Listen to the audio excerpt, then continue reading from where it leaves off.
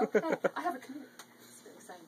Okay, I'm Paige Christie, and I'm the owner of the Cottage Craftsman in Bryson City, North Carolina. And I stumbled upon Native Touch products early in the spring at the Botanical Gardens in Asheville, and realized they were local artists and local fabulous products. And so I brought it into my shop because that's all we do is handmade local stuff.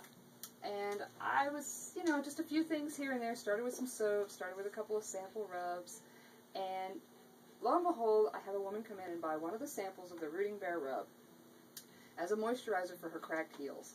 Great. Out the door she goes.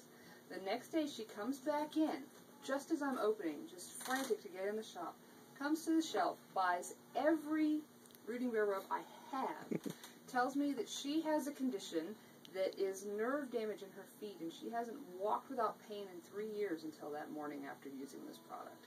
And she's buying everything I have so she doesn't run out anytime soon.